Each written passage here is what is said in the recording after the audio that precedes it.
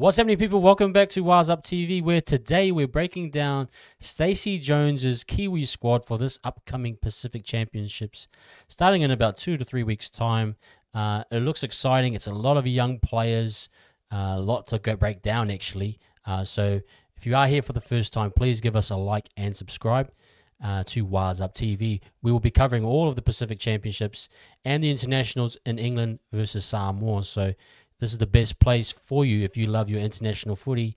So hang out with us for the next month here on Wise Up TV. Let's just quickly break down some things before we get into the squad. That ultimately there's about 10 missing players currently from the Kiwi squad. From last year's team that put the 30-0 on the Kangaroos. Mulitalo is out with a knee. Dylan Brown, Kieran Foran, Moses Leota, we just found out that he has a shoulder issue. Brandon Smith, obviously ACL. Jeremy Marshall-King, who unfortunately hasn't played since 2022 World Cup. Nico is a big loss with the ankle. To Mighty Martin, obviously, with the neck. So all those are probably up to... Nas is out for suspension as well. So up to 9 to 10 of our actual starters, or close to, are out. So there's no wonder that when you look at this team here, there's a lot of potential debutants there as well. So let's break it down anyway. But that's just to give you some context as to how many we've lost and potentially how it will impact the Pacific Championships. Obviously, it's going to play a role, and I'm not doubting that the Aussies squad as well has taken an impact. No Nathan Cleary. So there's some quality missing from their team as well. But it impacts us because obviously we don't have the so-called numbers, I'd say, yet, and in key positions such as the spine to really replace like for like at times, like how the Kangaroos can. But we still have some quality players. We'll go through each position, but as you can see here on the list, let's firstly break down the fullback position. So Keanu Kinney and CNK are the ones that kind of stand out. CNK, we know he's had kind of a mixed season. You're thinking maybe a few weeks off, and being in the Kiwis camp, he was the player of the tournament, I believe, or the player of the final last year. There's no scrub, and he understands what it means to wear the Kiwis jersey and what it represents. I think ultimately he will keep his fullback position, but there are options there, especially with the likes of Kenny, who probably on paper had and on the field probably had a better season than CNK. So there is an argument for Kenny. Now, you'd never think you see the name Peter Hiku again in the Kiwis jersey, but it's there. Now, Hiku does have experience at fullback if you're looking for your third option, if you're really struck by injuries. And I think the last option I've got there is Isako. So there's about 4 guys there. But I would probably have it ranked as CNK or Kenny at the top. Kenny hasn't technically had a debut yet, I don't believe. So this might be his opportunity to get himself finally in the squad, as he was, I think, like on the bench or in the extended squad for last Pacific Championships. So wouldn't be surprised for Smokey that he does get an opportunity, because you'll see in other parts of the field CNK does come up as an option. Right wing, typically Isako as a right winger, and now Isako is important for us because of goal kicking, amazing goal kicker. He was quite valuable in the 30-0. Obviously got all of his kicks over, I believe, in that final. So we need him.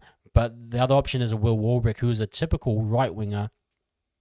I'm going to say they're going to move Isako to the left wing, just based off to accommodate the right wing spot for Warbrick. Now, it's not obviously natural for Isako. I'm not sure if he's played much of left wing, but I suppose you want to accommodate Warbrick after such a great year. And if Jermaine can move out to the left side, then, win-win for us, because we've got a aerial threat in Warbrick, and we've got an amazing goal kicker and player in Isako. We're moving to right centre. I think Timoko is the top man there, but I would love to see this inclusion of Casey McLean. I've been speaking about it since the talk around the internationals, that Casey McLean, if we're short on players, obviously Joey Manu has just gone over to Japan, that Casey McLean is a future prospect for the Kiwis. Now, I believe he was born in New South Wales in Australia. I know his parents are Kiwi. I saw him this year on the Panthers. He's come through the system. He still sits behind Tango and Alamori, but he's a prospect for the future. I thought he might go the origin route. I thought he might go with Australia, but it's great to have him here in the Kiwis camp, and that he's committed to the Kiwis and I think he's going to be a star of the future, obviously. But I think he will sit. McLean might sit second or even third behind Hiku. Now, I haven't watched much of Peter Hiku, but I know he played mainly right centre for us at the Warriors. He's done a good job over the years for the Kiwis. He's part of that 2014, I believe, Four Nations. So he's been around for a long time, experience. Ideally, though, it's kind of a backward step, and for me that, Peter's time in the Kiwis jersey is probably done. He's playing in the lesser league, in the Super League. No doubt he's in the final this weekend, so he's obviously been having a great season. Maybe this is a call for just utility role experience, but maybe not see the field. I think it might be that case, unless we are really injury stripped. Now, the other option is obviously move over to the left centre. He does actually come up there as a potential option, because we miss out on Joseph Manu, which is a massive loss for the Kiwis. But then CNK does present the option there, has played one game. I think he played right centre. He did play on the left centre for the Kiwis in 2022 World Cup. So maybe Hiku does get in. Smokey for me would be McLean. McLean getting an opportunity would be great to blood him in. I don't think he'd be out of his depth fully. I think he's come from a great system at Penrith. He doesn't look out of place amongst that Penrith team. So Smokey for me would be to see McLean actually play. But CNK or Hiku might be an opportunity there. I'll stick with CNK at the moment. But Hiku, based on his experience, is a genuine centre option. I know there was the opportunity for other potential Kiwi players. Mariner, I know he might go for Samoa. A few others that could have filled in at the centre role. But now that you see we had two top centres in Timoko and Manu, lose one, and there is a bit of a drop-off based on injuries as well, that it doesn't seem like we have a full quality centre, especially on the left side, in my opinion. In the halves, we've got Nikorima, I think, will take out that main spot. But the Trent Toilo, who I've watched a little bit of the New South Wales Cup Panthers squad, looks quite the goods. He looks like a running half, has a good running game, has a short kicking game. I doubt he will get an opportunity in this camp. He'll probably sit on the extended squad, but great for him to get into camp, be around it, around the Kiwis, and especially looking towards the future. Halves has always been a traditionally area that we've struggled to hold players in. So I would look forward to seeing Toilo be around the camp. I hope that he doesn't need to play, but if he does, I think he might be able to do a fill-in role to support a Jerome Hughes. But Nikorima probably is at the top of that list. And then probably third is probably Crossland, but you'll see Crossland will probably be our starting hooker. And CNK is another option. CNK, you could say Hiku maybe is the fifth option, but I think CNK is posing a bit of an option in different places. So it's be interested to see where he ends up being in this team. As for halfbacks, obviously Jerome Hughes, Dally M winner, grand finalist. Didn't have the greatest game, unfortunately, in the grand final, but still a quality player. When he has the pieces around him, when he has the forward pack that can get him to go forward, he's a damaging runner of the ball off, quick play the ball, solid kicking game, everything that we need. And I think he's going to step up in this arena again like he did last year. But then if he does get injured, you got Nikorima there, you got Toilo and Crossland again. Same with those guys. Toilo, if I would say Toilo would get opportunity because Crossland would be probably our starting hooker based on what I've seen, and there isn't actually, again, same thing this year, we don't have the depth due to two injuries that are identical last year, JMK and Brandon Smith, but we'll get into that. So yeah, Hughes and Nikorima at the moment. Then we go into the front row, obviously Fisher Harris, captain. What an amazing four-peat. It's a shame Moses couldn't play. I understand he's had a shoulder injury. But to have our captain there representing, we get a good look at him before he comes over to us at the Warriors. But we're just excited to bring his experience, his energy, his mana that he brings to the team. But in terms of props underneath it, I think Leo Thompson fills the role of Moses Leota. Obviously, it's not fully like for like, but Leo brings that energy as well. Then for me, it's Naufahu White underneath him. Naufahu's been awesome off the bench for the Roosters. So Naufahu for me will be an absolute beast if he gets his opportunity. And then Griffin Neem is that last guy for me. I know Griffin played above Naufahu last year, but I do feel as though Naufahu is kind of eclipsed him or gone above him this year. And I'd love to see him as our kind of impact forward Unfortunately, we're not going to get Nas, and we won't have that same impact, but Nafahu will do a solid job, in my opinion. For the left, for hooker, I believe it is Phoenix Crossland, which will be great. I know he's been targeted in the last 2 years. He may have got approached last year. I think he might have turned it down, but his heart has probably changed.